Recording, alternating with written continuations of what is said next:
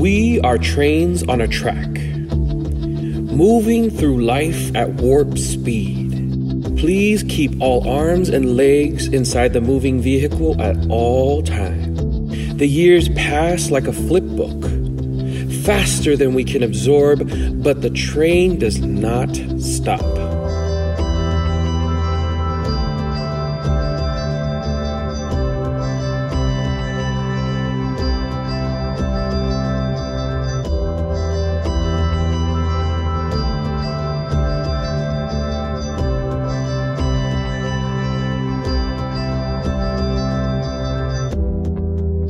We press our faces to the windows to try and get a good view.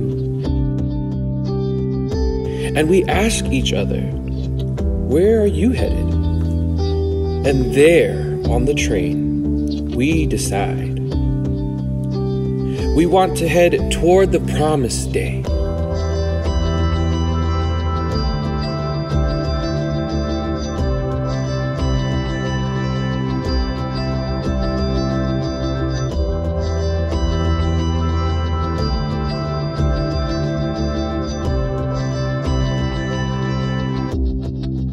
We want to head toward crowded tables and long, healthy lives. We want to move in the direction of joyful children and hopeful communities.